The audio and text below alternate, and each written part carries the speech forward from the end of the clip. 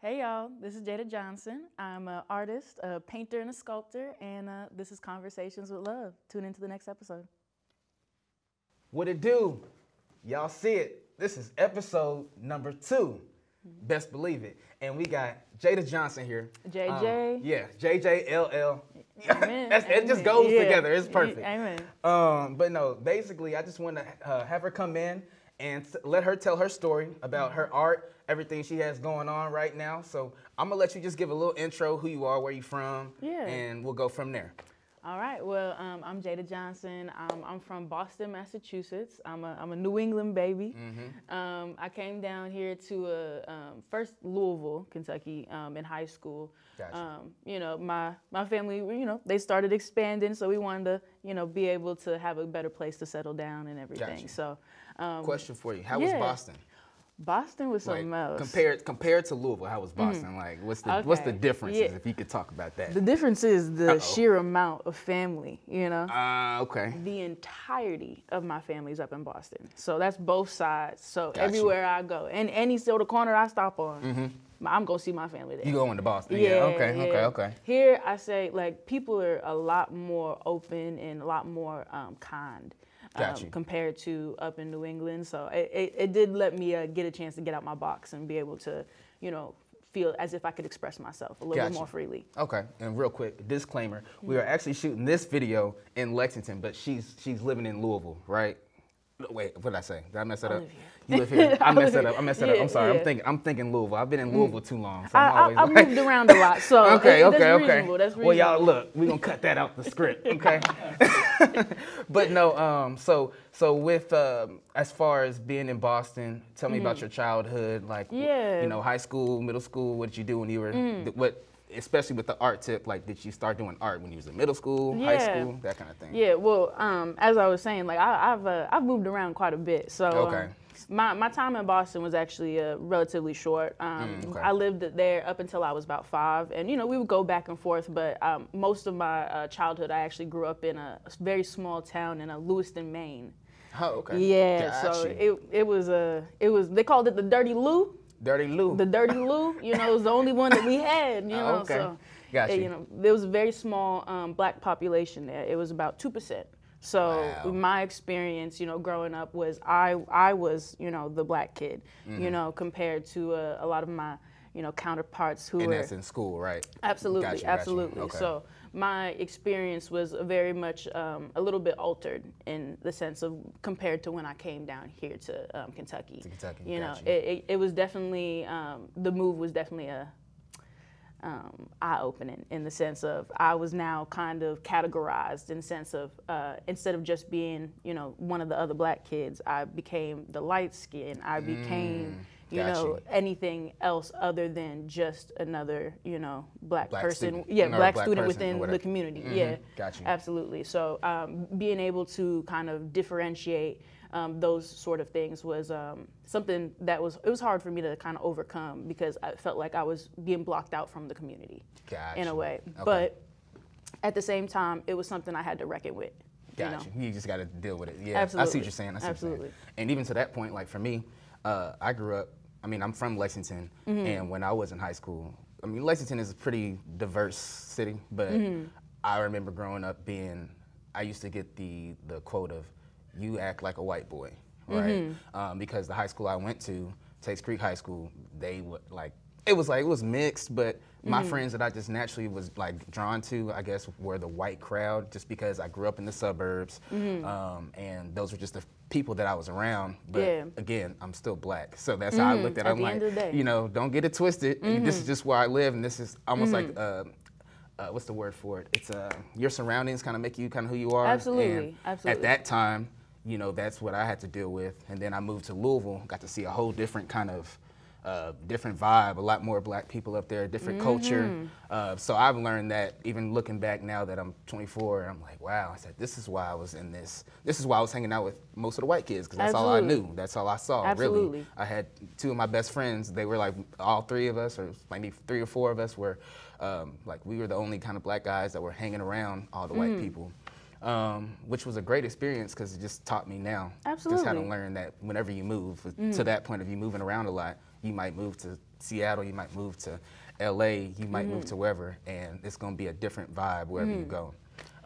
Yeah, one thing that I've, especially throughout all the moving, is location can definitely change perception and perspective, you know? Yep. So how you look at yourself can change, you know, based on who is all around you, but also how they look at you can change. Because they have a completely different set of background, they have a completely different kind of perception. Yeah. So it's everything is based in perception. Yeah, even from language, how people talk, certain slang. Absolutely. Because I was gonna tell you this, but when I first met you when we were at the pool, I heard that Boston, that accent came out, and I wasn't gonna say nothing, but I said, okay, I can hear it. So you was there, so I you know. heard it with a little bit of Kentucky. But you kind of mix it in there a little bit. But it's funny because I'm from I'm not from there, but my parents are from Memphis, and sometimes I have, if you know, like Moneybag Yo, he'll always be like, I'm from Memphis. Yeah. You know? So that Bruzy, you know what I mean? But, like I kind of have sometimes I have my little moments where I'm like, I wasn't born there, but it's in my DNA literally. Absolutely. So I have my little Memphis, like, what's going on? Absolutely. But anyway, so we're gonna go transition into the next thing. So let's go into the art. So sculpting. So again, going back to like you're like growing up, what at what time did you like realize, oh, this is what I like to do, this is what inspires me? It's always been something that I was always just super interested in. Like I did dance a lot when I was younger, and they had me doing acrobatics and stuff, and I was like, flipping hey, and tossing and turning. they had me do a handstand, and I was like, hey, big girls don't go like that, okay? I'm gonna have to tap out on that one. This ain't for me. Yeah, it's just not for me, you know. So I really wanted to start focusing more in on like my painting and my sculpting. It was painting first that really kind of took off for me. It was just a lot easier to be able to kind of mix together any sort of images that I want to be able to create any sort of story. Gotcha. You know, I liked the idea of storytelling. And then it was slowly but surely that I got into actual sculpture. When I was in high school, I went to a school called Ballard in Louisville. Oh, I know about that. Yeah, I got into a Governor's School of the Arts, GSA. Oh, I know GSA. Yeah. And I was one of their creative arts people, and so talk to them. Yeah, you know, I got that little scholarship. But it was very open to be able to play with all sorts of different mediums. Like we got to do printmaking, we got to do sculpture, both like in ceramics and in just like finding different materials. Gotcha. And then, you know, definitely got to play in, you know, our painting and everything like that. But during that experience, I really fell in love with actual ceramics. And so I really, going into college, I really wanted to have a large variety of knowledge in different mediums so that I could excel in everything and just build up me and build up my visuals and just make whatever I wanted to make. Gotcha. You know, it's more so about the actual messaging than it is the medium. Yeah, I see what you're saying. And so with that, I have a question. So I always like to compare kind of music. Like I'm a big music head. Absolutely. Everybody knows that, DJ Love, all that. But when in my writing process, for example, sometimes I'm trying to figure out what's the concept, what am I trying to achieve on this song? Yeah. So, but you're doing, like I'm building it from scratch, like it's just literally thoughts that come to my head. So how is it that you are able to take a sculpture and be like, I'm out to take some mud, some clay or whatever, and put this together, and this is what I want to do. So like, what gives you inspiration, life experiences, things you just see out, something like that? Yeah, so I take a lot of inspiration from a lot of different places. In school right now, I'm a African American Studies minor, and same thing with art history. So I like to take my own history, African American history, whether not only just African American, but throughout the diaspora, and big word. Yeah, amen. Gotta use them button words. I seen it. You had to sprinkle that in. Yeah. And then also like art history too. So I like to pull from all these different modes of culture, right? And be able to see where does all of that intertwine, and in whether it's just certain topics of things that I've lived through, things that other people have lived through, and things within history, things that we've presented a certain way that might not actually be what it seems.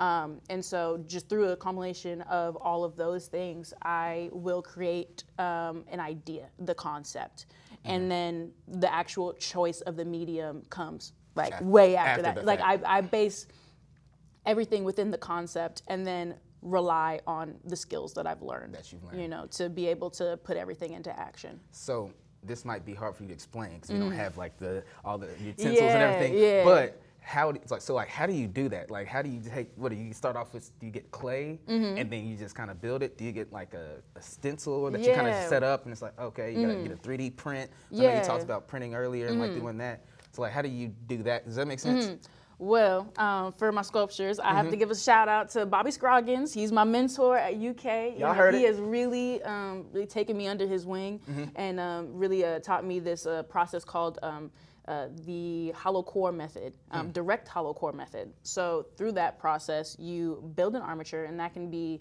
like a full-blown welded metal armature, or even just some strong pencil wire that you can be able to just kind of mold into any shape you need to. And then after that, you put tissue paper over top of the rigid form, and the next part, which is putting fishing line around that, is really the key element you need to be able to make sure the piece survives. And that keeps everything together, I'm assuming. It actually will take everything apart. Oh, the fishing will? Yes. So once you put all that on there, you start hunking that clay on. You just throw it on there. You throw it on. You get it, just as fast as you can. It's a very, very quick process. It max, it should take you about 3 days to be able to complete this.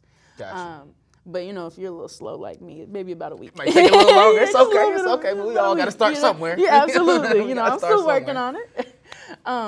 But yeah, you just kind of throw it all on there, get it about 80% done, and once it's dry on the outside, they call it about pumpkin hardness. Has a little bit of bounce to it, but it's still stiff. I know what you dang, now I'm thinking about touching a pumpkin. I'm like, it's a little, not too squishy, but it's a little hard. Absolutely. And then you take that fishing line, and then you pull it up, and it's going to cut it from the inside out. So the outside's hard, the inside's very soft. So then you can take out all that excess clay and then put everything back together. So it's like kind of making a mold without the mold. Gotcha. So that when it's actually put into the kiln to be fired, it doesn't explode, there's not excess moisture, it's very thin, it's very lightweight, and it's a lot more durable because you're building a scaffolding pretty much on the inside of it. Got you. It's a very, very interesting process, but like knowing all that kind of technical ability was something that was very big for me to learn. And like in addition, like with my paintings, that process, normally starts with. That's what I was going to ask you about next. The paintings. Let's get into that. So that normally starts off with Photoshop. So I use that too. just start off with the basics and all that. I gotta just like gather together a bunch of like images. Whether it's my own childhood images, which I've really been focusing in for my thesis exhibition. Getting my story out there. Right.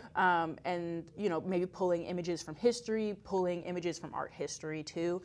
Whether it's just composition to allude to a certain messaging, allude to a certain allegory.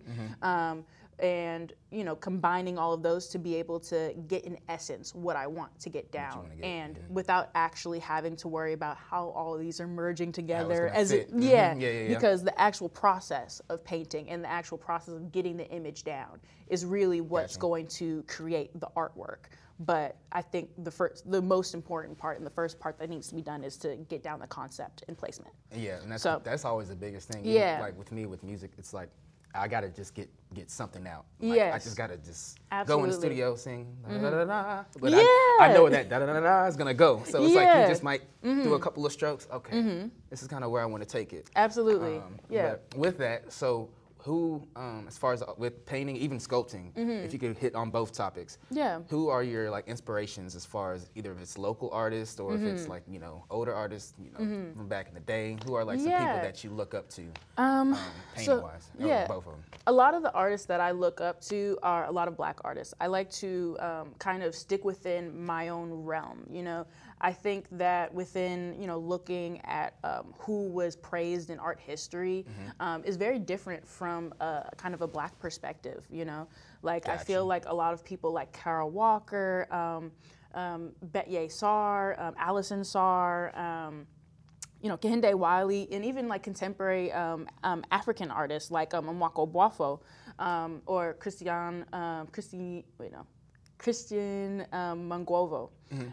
Like those artists, they are like kind of still operating, and they are very much still overlooked in the sense of they're only seen as, you know, Black artists making Black work, instead of, you know, seen as celebrated within, you know, the whole art community, the entirety of the art community. Yeah, like they are, you know, preaching to a specific, you know, demographic. Yeah, but absolutely. They also make more than just that. Absolutely, Yeah. absolutely. And you know, when it comes to like what inspires me, you know, I want to be able to look at work that was made for me.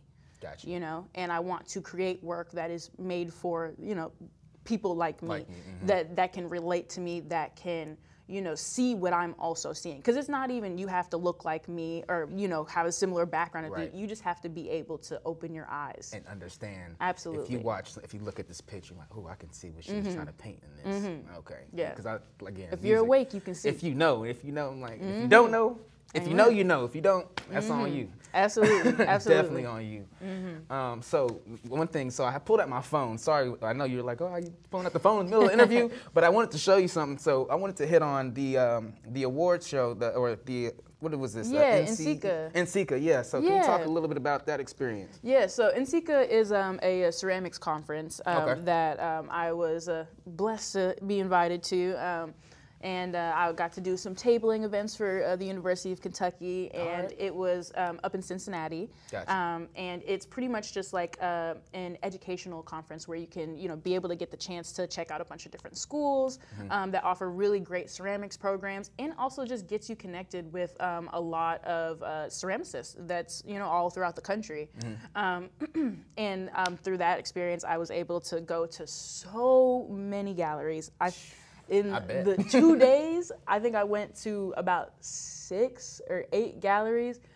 It doesn't sound like a whole lot, but when you're seeing that much artwork, that's a lot of art. It's so much. It's so overstimulating. I know what it's like when I go into like a 21C and I'm walking around. I'm like, oh my gosh, there's like 50, 60 different pictures I could be looking at in one little gallery. So I'm sure I definitely get that. And like, you know, being able to, you know, have, you know, a lot of different types of artists too, from so many different types of communities, like kind of being in one spot all converging, like was so interesting. And being able to be touched by just about everything that I saw was really just like a life-changing experience.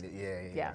So this is one thing, this is actually gonna be the last question, and then we can just kind of talk after that. But so one thing about me is I'm really big on mental health, and for me, I've always used my music as an outlet as far as like, you know, when I was going through some of my lowest moments, instead of me maybe going to Twitter and ranting about it and doing whatever, I'm like, let me go talk about this in my songs. Absolutely. I went to therapy, and one thing my therapist told me, he was like, you know, maybe you should start writing, like journaling. Journaling didn't work for me, but what did work was writing a song and putting the song together. Absolutely. And for me, that kind of helped me, you know, work on my mental health and when I was in those kind of low places. So all that to say is, do you feel like art, is that like one of those outlets for you to kind of just decompress? I don't think about nobody else. I can put my phone down, and so I just want to see what you feel about that. Yeah, no, I totally believe like art is that for me. I kind of, starting with my thesis exhibition, like I would say that the entire process of creating was doing shadow work, in my opinion, for myself. Kind of diving into that kind of unconscious, diving into, you know, the things that I wasn't willing to reckon with myself, you know, having to be able to, you know, really reach into those parts of myself that I, you know, might not have want to reach into. Absolutely. You know, was turned off by, was just wanted to avoid at all costs.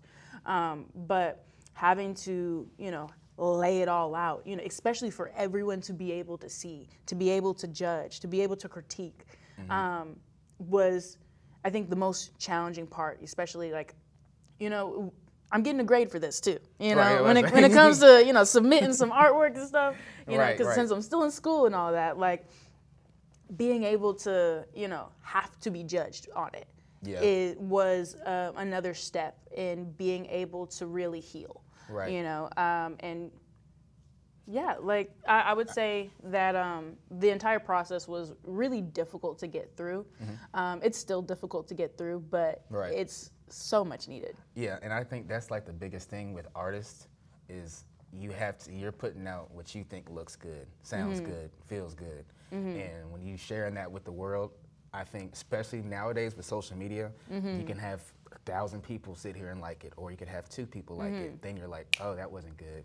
Yeah. And then you kind of get in your head and like, oh, but you had to, one thing I've realized, you have to remember why you created it. So Absolutely. if you were going look past the aesthetics. Yeah, like if you were going for, right now, this is my vision. I like this.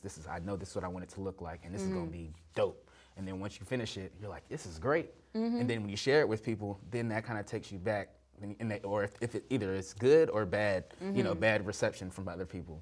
But one thing I've realized is that's kind of made my mental health stronger, because then I can sit here and even like this interview now, it's like I just wanted to do a concept. I don't know everything about, you know, putting on a show, a podcast, whatever you want to call it.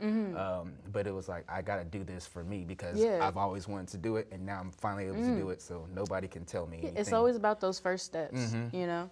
And like being able to be grounded within yourself, to be able to say, it doesn't matter what you think about this work at the end of the day. It's more than just aesthetics. You know, it has meaning, it has value within itself. Whether it might not be valuable to you, it's valuable to me, and it's valuable to others. Right. And if you just don't get it, you just don't get it. And this is my story to tell. Absolutely. And that's how I feel about art. Absolutely. It's like, this is my story. So if I'm sculpting something that I want, like I'm trying to create, I have a story behind. I'm sure you have a reason behind you why you did everything that you did. For me, I have a reason why I wrote this bar and I said, do-do-do-do-do-do. It might go over your head. Like, it might go over your head, and but there might be somebody that's like, ooh, I heard what I got that. I got that. And it's like, that. if you're looking at something, a picture, painting, and it's like somebody else that's maybe not as, I want to say, because some people just aren't creative like that. They just kind of have that, you know, that this is how it's supposed to be. I can't look at things differently. I'm like, nah, if you just sit back and like, why is this all black? Why is this painting all black and red? Maybe she's trying to capture depression or feeling sad or low, and it's looking at, this is me how I, and everybody has their perceptions with art too. Absolutely. So somebody might take your art and be like, oh, this is what she was trying to say. Or somebody else might be like, oh, this is what she's trying to say. But that's not really, I mean, it's opinionated, but really as an artist, you knew what exactly you meant it as. And you can't really control what other people, how other people take it. You can try to paint this story. Absolutely. But at the end of the day, I always go back to myself. And always go back to, this is what I know it means to me. So, yeah. Well, on that note, we're going to end the interview right now. It was a great conversation. Again, Conversations with Love. We got Jayda Johnson. Make sure y'all tap in with her. Also, go ahead and plug your Instagram too. Any social medias. My Instagram is it's JJStyle_ on Instagram. And also tune in. I'll be having my thesis exhibition in November. All right. Y'all heard it here first. And on that note, let's go! Yeah, that was good. We killed that. Yeah, we did.